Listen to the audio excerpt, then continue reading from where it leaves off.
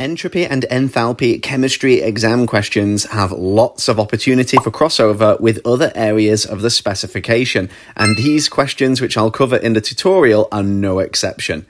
Kicking us off, we have this question section from Paper 1 2017 on the OCR A specification. There are some quite specific instructions here and a sectioned answer space, so I'm going to make sure I annotate before tackling the full response. The link here to another topic is qualitative analysis in Module 3, where we learn that aqueous barium ions and aqueous sulfate ions make a white precipitate of barium sulfate. Linking this to Module 5, reactions which form a solid are going to typically have negative entropy changes as solids have more order. And you can see there I've got full representation of the balanced reaction equation with state symbols and a nice brief 2-bullet point explanation for the negative delta S. Don't go overboard with this one because the very next question has a similar response. Further down, and we can see here that we have atomization with another sneaky link to Module 3, this time for the halogens, because there's an expectation that we know the state symbol at room temperature and pressure for each of the halogens. Namely, the iodine here is expected to be known as a solid. Careful with the balancing of this atomization equation, as it needs to be 1 mole on the right and a half on the left. The entropy change is going to be positive this time, as gases are much more disordered than solids.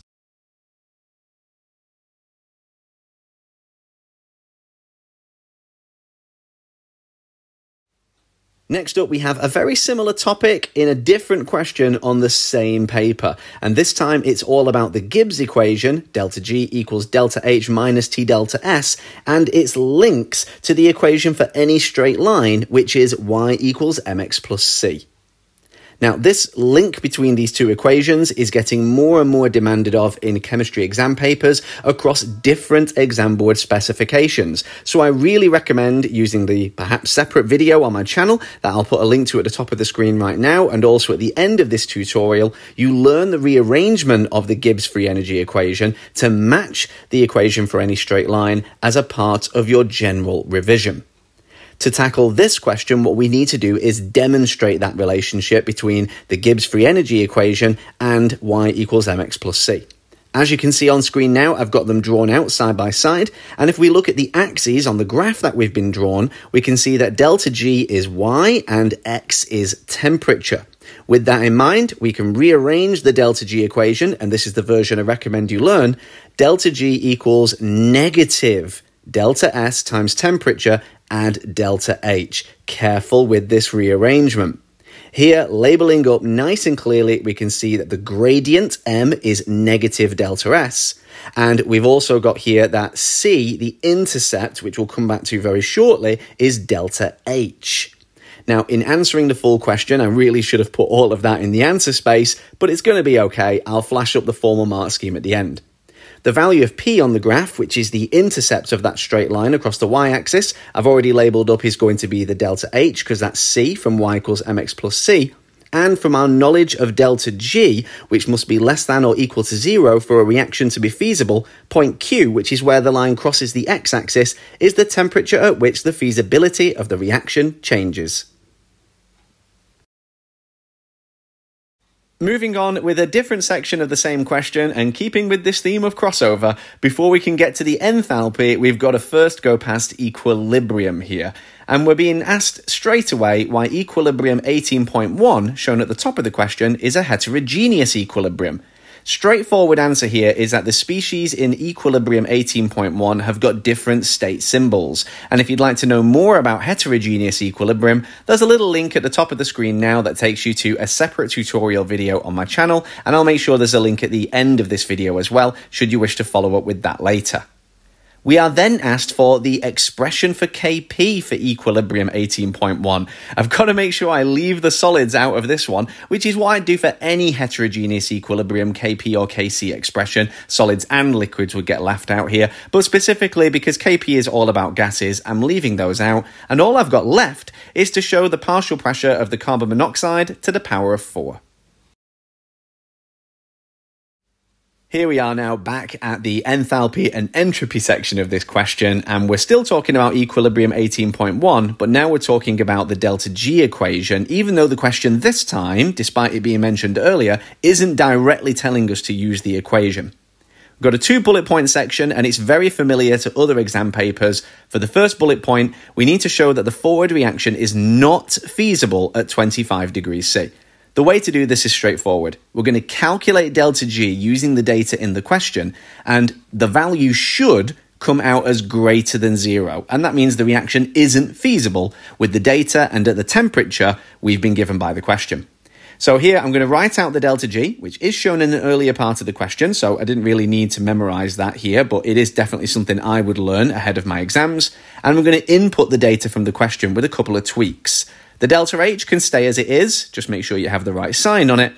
The T delta S needs changing. The temperature needs to be in Kelvin, so I've converted the 25 to 298 by adding 273, and the delta S needs to be in kilojoules per Kelvin per mole, and so I need to divide that value from further up the page by 1,000. That gives me a delta G value here, which is positive 467 kilojoules per mole. And as I mentioned before, because that value is actually positive, it means that the reaction isn't feasible at this temperature, at the temperature of 25 degrees C.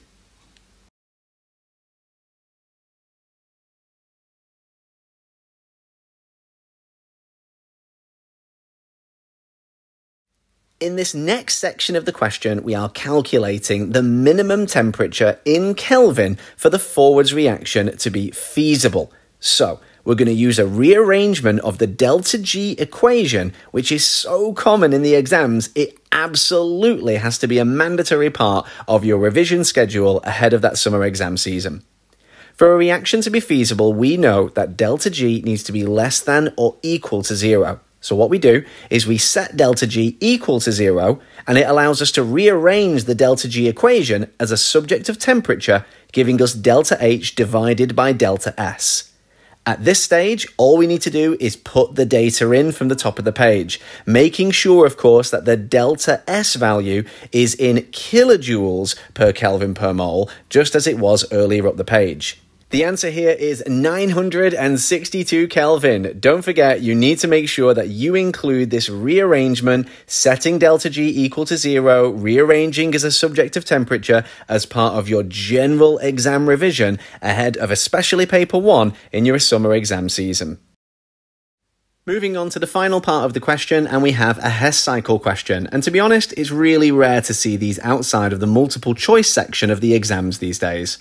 Here what we have is enthalpy of formation data in a table, and remember that the data dictates the direction of the arrows in the diagram when I draw my Hess cycle. Therefore, after putting all the elements at the bottom underneath, I've got a load of upwards pointing arrows coming from that element selection at the bottom. And that happens every time I have a data table with enthalpy of formation data. This one's a little different because the value that I need to calculate in the question is actually one of these upwards pointing arrows, because I'm told that the enthalpy change for the reaction is actually negative 13.5 kilojoules per mole. As you can see, I've made that the subject of the equation underneath. What I'm now doing on screen is reversing those arrows on the left-hand side to match my traditional representation of a Hess cycle, showing that alternative route from A to B, this time via C. In flipping the arrows, I need to flip the sign on the data that's represented on those arrows. So the negative 1118.5 became positive, and the 4x became negative 4x. And the whole goal now is to try and find the value of 4x. So I'm going to make it the subject of the equation, as you can see now. And then I'm going to divide my answer by 4 to get that quantity for the enthalpy of formation of carbon monoxide. Here we can see the value for 4x was negative 442, and therefore x is negative 110.5. For more on Hess cycles, check out the video linked at the top of the screen now.